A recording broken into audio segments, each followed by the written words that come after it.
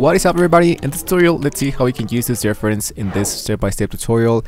I'm going to be using this reference images so we can use that into Dall-E number 2. So it's really important guys that you know what exactly you're looking for. If you don't know what Dall-E number 2, I'm going to explain to you before we continue, of course, what exactly is Dall-E number 2. So Dall-E number 2 is a new AI system experience that can help us create some realistic images and art based on a description that we asked of a prompt into the OpenAI. And what is happening with this technology? Let me explain something much more easier. For example, let's say that you ask for the OpenAI to create an astronaut playing basketball with some cat in space in a minimalistic style.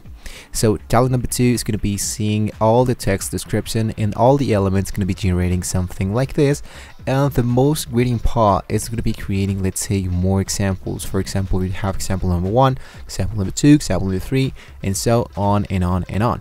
And this is how we can get started here into Dall-E number 2. In order to get started, what you want to do is to go into sign up. You want to provide an email, you want to provide a passcode, verify your user, and that is how we can get started. Now, how we can use some references images so we can start working into Dall-E number 2. It's really important guys that you know how exactly this Dall-E number 2 works in order to get started with some reference images. So in this tutorial, based into this tutorial, I'm going to be starting with just a plot images, which is actually this one, and I'm going to select like the most important part of my image like this. I'm going to hit into crop. There we go. Now let's go into the very second part, which is actually editing our image.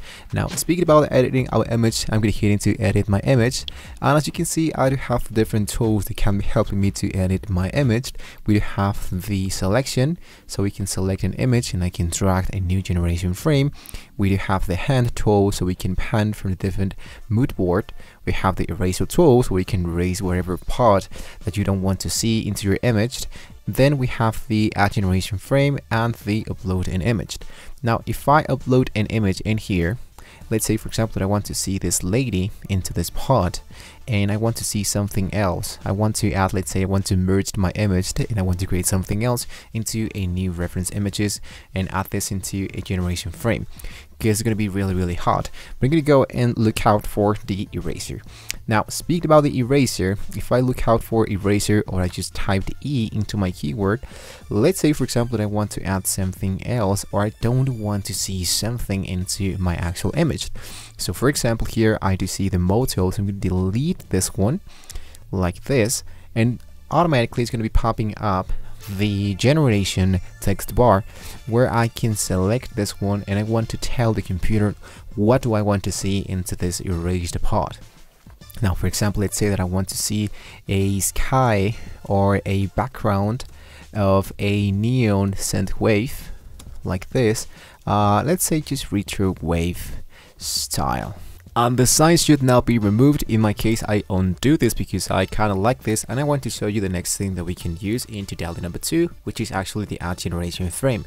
So this technology, in my case, that I want to use is to drag this into the middle of my image, let's say like this, and I want to use this part to generate this new part, and I want to use exactly the same prompt. I want to use, let's say for example, a neon retro wave. If I hit it to generate, it's going to be using all the elements that appears into what is now inside the image, so it's going to be generating the other side of the generation frame. Now if I move out into the history section, you're going to be seeing all the prompts that you were generated, so you don't have to worry about if you weren't saved anything, because automatically it's going to appear into your own account.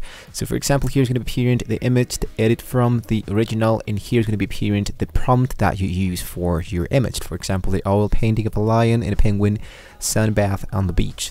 And here what I can do, if you know how to use Photoshop, you know how to edit your image with another tool, what you can do is to download all the tools that were generated for you, and then you can later on add those into your own application. So as you can see, I have all of these images generated for me, and I spend of course just 1 credit to have 4 different images based on what I was actually looking for. So I have all of these different variations, and at the end of the day I ended up creating something like this. Now this part is a little bit different, but this is how I'm going to be showing you something called the add image. Now if I go back into the image that I was creating, let's say for example this one, I'm going to hit into the three dots and I'm going to hit into edit image. If I choose upload an image, it's really important guys that you choose an image that of course do not have any kind of let's say a background. So if I choose this image, what I want to do is to implement this image into the new generation frame. So it's really important guys, let's say that you are creating some college, so like this, and what I want to do is to add a new generation frame. And with that being said, I can download this image and I can make the computer let's say create some variation of what I was just creating. So let's say that I'm going to hit in here like that, you hit into generate, and the computer is going to be telling that of course you need to drag all the elements that you just created to create something new. So at the end of the day guys, it's really important that you are working into just one project at a time, because if you are, let's say for example, creating a, let's say this image, and you generate something else, you generate some new variations, and at the end of the day you start creating something different, the actual work that you have created into Dall-E number 2 is going to be, let's say, like started from scratch, and this is something we don't want to happen. We want to just be focusing into just one project at a time. So this is why you want to work into one project at a time. I want to go into these three dots and here into edit image. So whether you choose to generate some variations or to start from scratch from another image, you don't want to use different tools with different projects at a time. You just want to constantly start to making variations, to add generation frames, to erase things that you don't want to see. And at the end of the day, I'm going to hit in back here.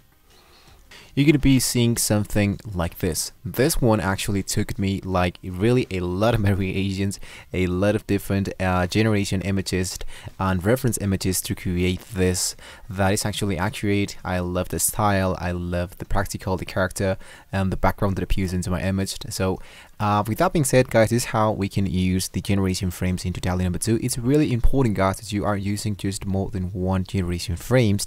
Now if I go into my history, it's going to appear in all the generation files that appears in here, so you don't have to worry about if you reload the page and if you didn't see anything at all. Everything is going to be inside your own application, your own actual profile. So with that being said guys, we have reached now into the very end of the video, but hopefully you like this video. Don't forget to like and subscribe to the channel if you want to see more amazing tools of Dall-E number 2 and how you can generate your own reference images and to get the most out of it. So thank you so much for watching the video guys. I'll see you on the next video guys. See you soon.